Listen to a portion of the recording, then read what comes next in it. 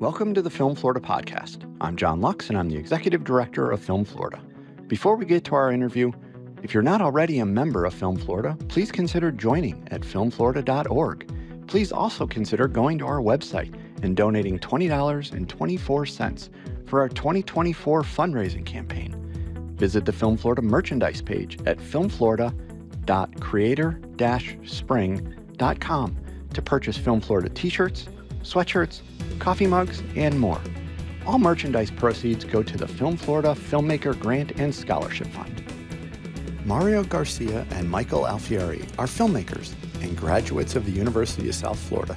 Together, they made The Throwback, a comedy about an underappreciated and stressed supermom whose holiday season mental breakdown causes her to believe she is a college-age party girl.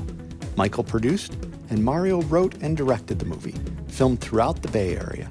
We talked to Mario and Michael about their time at USF, their careers, being able to come back to Tampa and work together, and more on this episode of the Film Florida podcast. Here's my conversation with Mario Garcia and Michael Alfieri. Welcome to the Film Florida podcast, Mario and Michael. Thanks for having us.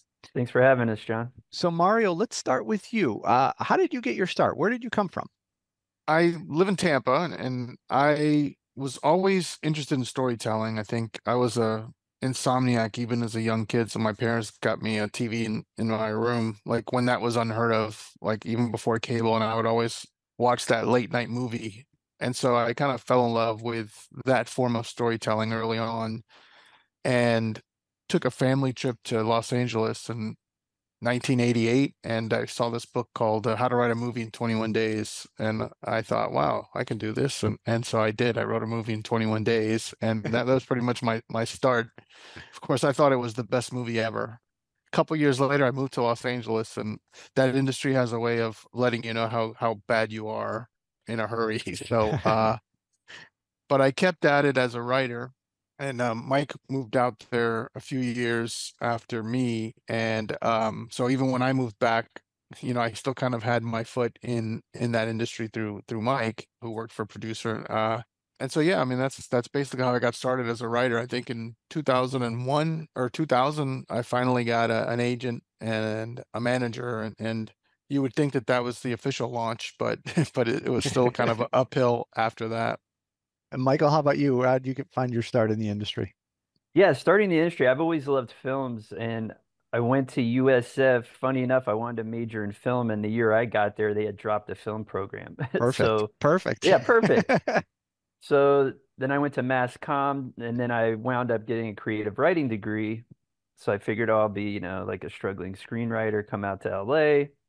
And I was lucky enough through another mutual friend to get an interview with producer who wound up being my mentor, still is today, and I'm working with him. David Permit's his name. So I interned with him for a week right when I moved out here, and then the next week he goes, "Hey, would you like to be my assistant?" And I didn't even know what I was doing, but he took a liking to me, and I knew movies, and yeah, so that's how it started. It was like a whirlwind, sort of like getting your master's in the film business. So that's how it started out. And yeah. And now, you guys both went to USF. Is that where you guys kind of built this connection as collaborators? Yeah, for sure. I think we were always talking. I mean, how many people do you meet that are interested in writing movies? So we always kind of talked about it, and it seems like a long time ago, but actually it was a long time ago. Yeah, I specifically remember a conversation I had with Mario in the early 90s, because he was a little bit ahead of me at USF. He graduated before me. And it's funny, we were talking about screenwriting, and I just remember, yeah, hopefully one day we get to do something together. We were always friends. Like, we stayed in touch all these years, and we just never let go of the dream, basically. And we could talk more later how it, we got the film started, but yeah. But interestingly enough, like the way I got the agent and the manager originally was because Mike was working for David Permit, and I sent you a script saying I do. Saying yes. I do, that's right. And Mike started kind of passing it around through that office, and then David Permit took a liking to it and introduced me to a bunch of agents. So yeah, so it was like I always say that having Mike in LA was like I never left, because he was there kind of doing the work there. Now, Mike, you mentioned that you got to USF, but they had dropped the film program. So just talk about in general, like the experience at USF and how that prepared you for your filmmaking endeavors. Well, really learning story is what really helped. I eventually, like I said, got a creative writing degree, and it wasn't necessarily screenwriting, but it did help me understand story basics and story structure. And really, a lot of the times in any business, it's about relationships, right? So having somebody like Mario who had the same interests as me as far as film and storytelling, that was a huge thing. Having that other person sort of be an inspiration, to in same interest as you, uh, that was very helpful. And Mario, how about you? What do you remember about your USF days and in preparing you for what was going to be the future? Right. So I majored in mass comm, and in fact, I remember being in an editing bay, and it was video editing, but they had all these like maybe 10 or 15 stacked up in a corner of these old film editing machines, where you would put the film. Yeah. So that's how much they got rid of the film program there. But yeah, I think I kind of second what Mike said, that it's actually probably better that we learned storytelling like the old-fashioned way, as far as structure, and because transitioning to screenwriting, it's just a structure. I mean, it's just a different platform, but it's still kind of the story is everything, and beginning, middle, and end. And so I think I was able to kind of in the mass comm program at USF, the teachers knew a lot about video production and things like that, and that was helpful. But I took American literature classes and French literature classes, and I did Don Quixote in like Spanish, where I actually had to read it in Spanish. And so all that really kind of prepared me for becoming a storyteller. Yeah, there's a lot of different avenues to get into this industry. It doesn't always have to necessarily be the traditional film school Right. avenue.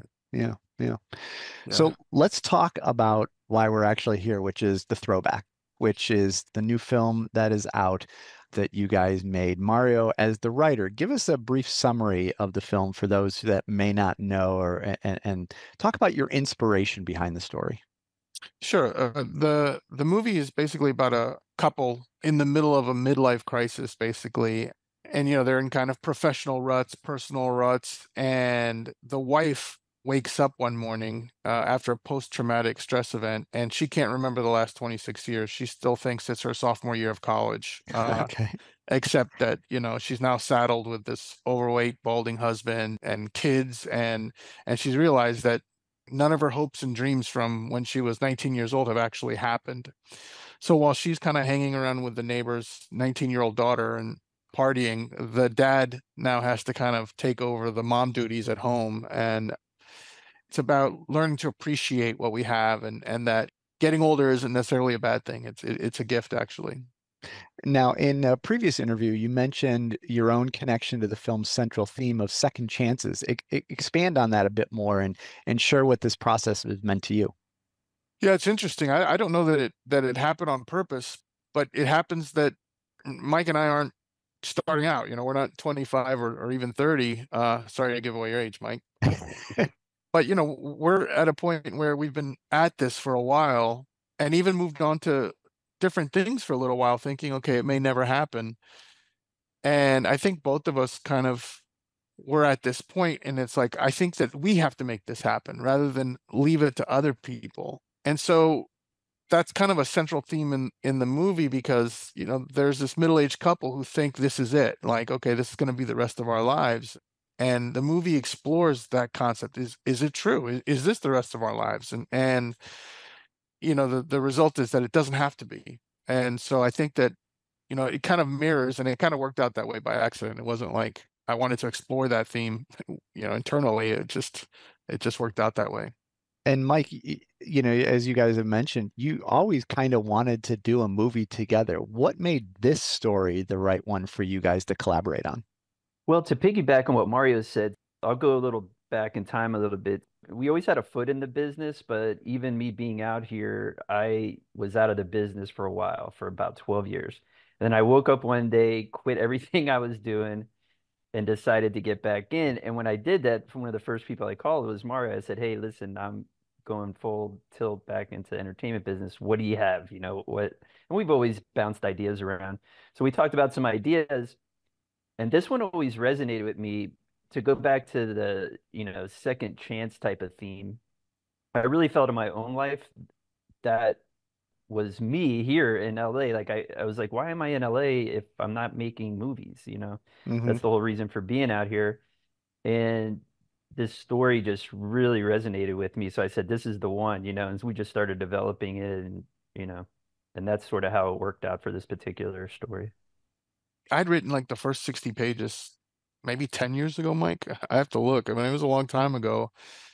When we picked it back up, I think you remembered it more than me. You're like, hey, do you remember that story about the mom that wakes up? And I was like, yeah, I think so. And I went back and looked at it, and I sent Mike the first 60 pages that I had written 10 years earlier. And he was like, yeah, this is the one. We gotta finish this. And for those that aren't aware, the film was shot in Tampa. So talk about how important it was to use Florida-based crew and cast as much as possible. It's funny because I don't think that Mike, and you can correct me if I'm wrong, I don't think we ever considered anything else. We always had a plan to shoot it in Tampa. I mean, I was born and raised here, and Mike lived here, and so we both are passionate about the area.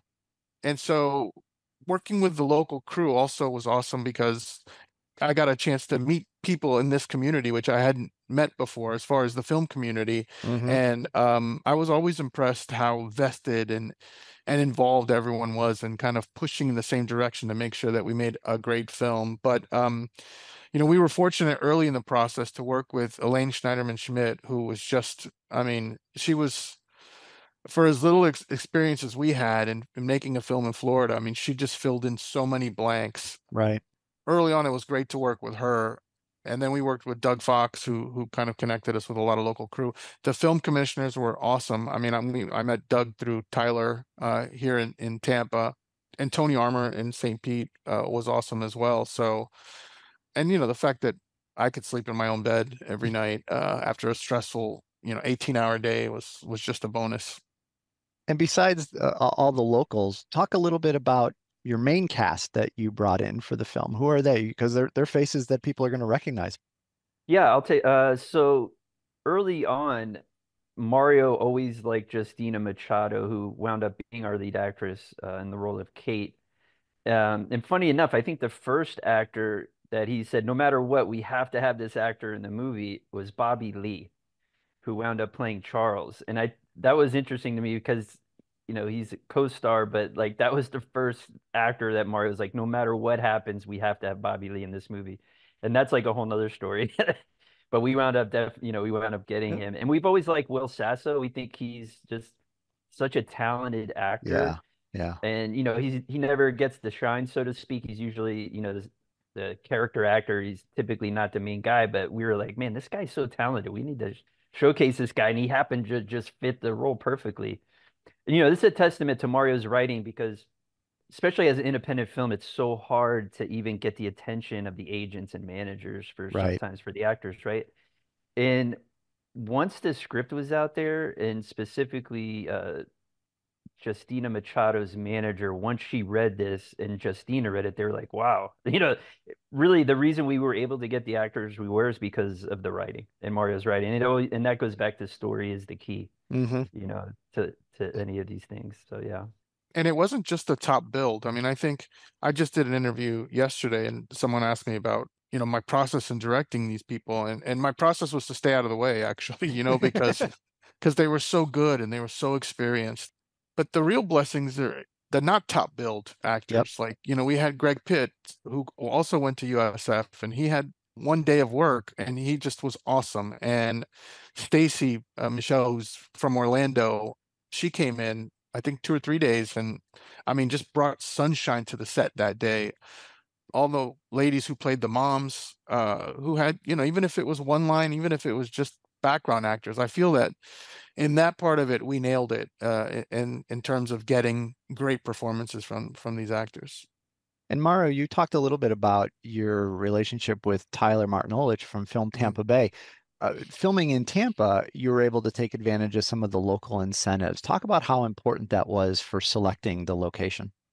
Oh wow. I mean, I think it meant the world to us to be able to have that kind of partnership and their support, and across the bay in St. Pete as well.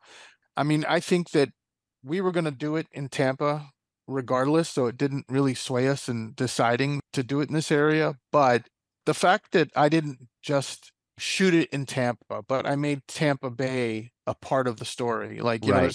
there's movies sometimes that are shot here, especially at the beach, that never reference like where they are. It's just we shot here because we needed a beach. Where here, I really wanted to make it obvious that this was Tampa and it was the backdrop for the story. And the best thing I heard was when we did the screening in LA, somebody said, "Wow, I want to go see Tampa now." Hmm. And I think that's the incentives are there for that reason, right? To do that. And I hope we did it justice. Well, and one of the fallacies that people bring up about incentives, to your point, what you just said is you wanted to film in Tampa regardless. But when you get that local incentive or a state incentive, if that may be somewhere else, you don't just take that money and put it in your pocket. You reinvest that into the film. That allows you to hire more crew and pay your people a little bit better. Talk a little bit about how important that is. Michael, go ahead. Yeah, I will say it was extremely important to have these incentives. We literally could not have finished a film in post unless we got the incentives. So we basically put the incentives that we received from Hillsborough and Pinellas County back into the film, and we're able to do more in post than we originally had planned. And it was super important to have these incentives, Yeah. for us, Yeah. for especially independent film. Right. Now, I know you guys did a screening in Tampa. Talk about how it felt to sit in the Tampa theater and watch the film on the big screen. Yeah, I mean, I tell this story because a lot of people ask me, is it surreal? Like even recently, the trailer debuted on Access Hollywood, and Mario Lopez was talking about the movie a little bit after, and even that wasn't surreal. The most surreal moment to me was that I remember going on a date to Tampa Theater like in 1990 when it hadn't been remodeled yet, so it still was kind of like an old dusty theater, musty, but they had foreign film night on Sundays, and so I took a date there to watch Cinema Paradiso, and it was just a beautiful movie. And at the end of the movie, I was like kind of teared up a little bit, and I didn't want her to see it, so I just was like, "Hey, let's wait for the credits," like but I had this vision, and at the time I wasn't spiritual, and I'm more spiritual now as I get older. But I really had this vision that one day it'll be my movie in this theater, and it'll be my friends and family here, and that was 1990. And I hadn't thought about it again until Tyler sent us an email saying, "Hey, we need to do a community screening, and we're doing it at the Tampa Theater." And so that's been the most surreal moment that I had this vision in 1990, and I wish it would have happened a little sooner, but it took 30 something years, and there I was. Here's our movie, and it's playing with all my friends and families. I mean, we sold out. It was like 1,100 people in that theater, and you could just feel the love and excitement that night. So, the investors probably don't want to hear it, but I said that if all that came from this was this night, then I'm good. Yeah. Um, but that was then. Now I definitely want people watching it. And Yes, yeah, of course. yeah, yeah. Now, a lot of people make films, but getting in a position where people will actually see the film is a completely different story. Talk about the process of finding a distributor and making that deal and building that relationship. Yeah, so everybody had, in this business, you have a dream to make films, right? But then it's like, oh, wow, well, who's actually going to put it out so people can see Right. it? We were lucky enough that once our cast was announced, we did have some interest even before we shot the film, especially from Myriad Pictures, who wound up to be our distributor in the States. They were interested from day one, but we wanted to have some autonomy over what we made, so we kept it independent. And then after we finished, we had other people interested, but the fact that Myriad was interested from day one, even before we shot the film, and how passionate they were about it, we wound up going with them. But yeah, it is a tough process. I mean, there's all different ways you could go about it, going to film festivals to get people to notice. We were sort of lucky that we didn't have to go that route because we had interest from day one, but that's not always the case. Right. Right. Now, it's been a little while since you made the film. I mean, it wasn't last week or anything. And now we have a theatrical release, what are you most excited for audience to experience from this film, Mario? You know, I guess the most exciting part for me is, and again, it's probably unintentional because in storytelling you just want to entertain, but I really feel that audiences could get something out of this. You know, we're busy living our lives, and you know, you blink and 20 years have gone by, and so I'm excited that we created a reminder of how blessed we are and to appreciate family and friends and the good things we have around us. So I'm excited to share that, and I'm just excited to kind of put it out there. I mean, it's been in our heads for years, and for better or for worse, it's going to get out there now. Yeah. I mean, Michael, besides the obvious of it getting out there, what are you most excited for audience to experience? Yeah, for me, this movie is about second chances and also to not take people for granted in your life.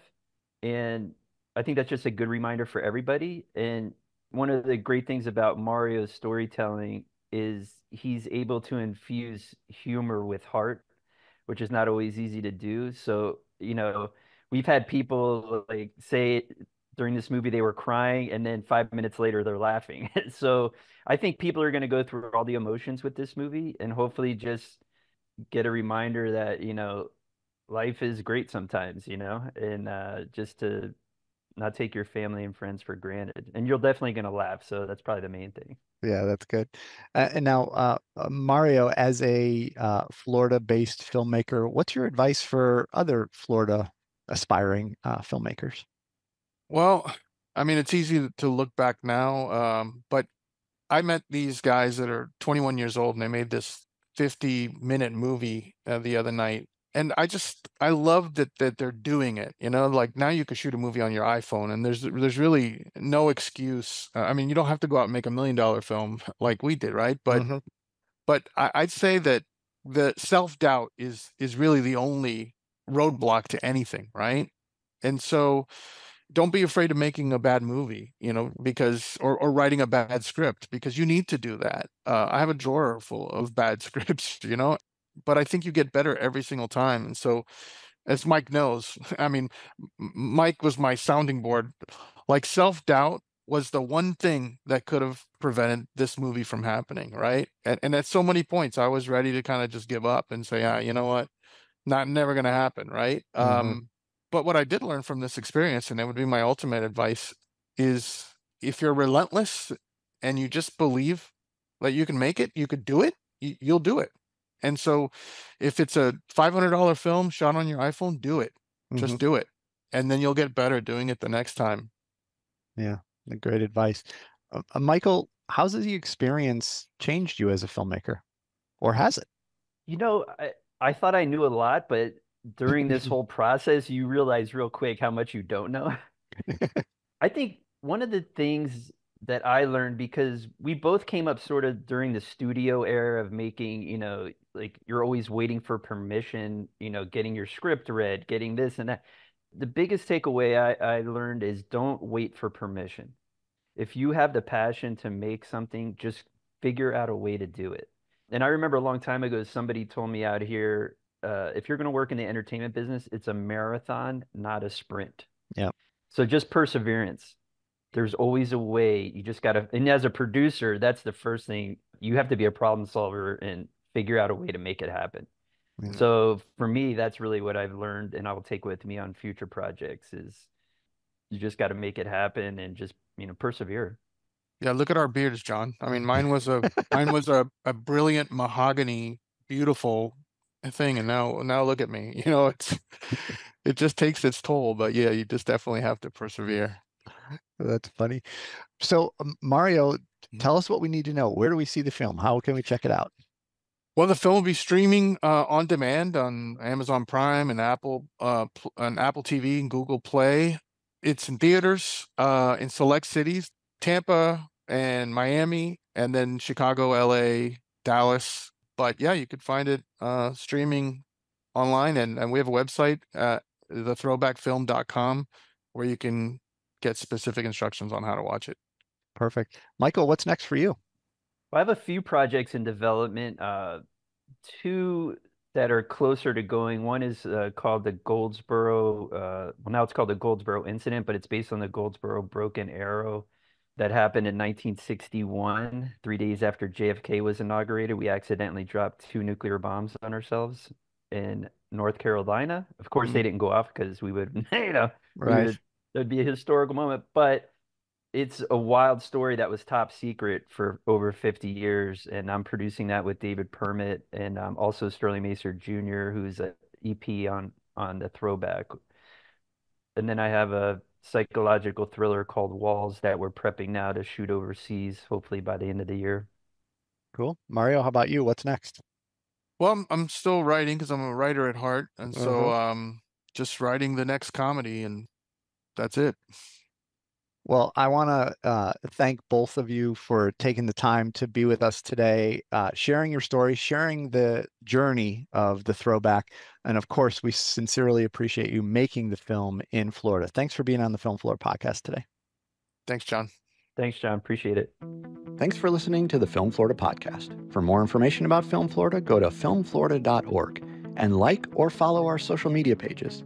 If you're not already a member of Film Florida, please consider joining at filmflorida.org. Please also consider going to our website and donating $20.24 for our 2024 fundraising campaign. Check out the Film Florida merchandise at filmflorida.creator-spring.com, and please remember to subscribe, rate, and review the podcast.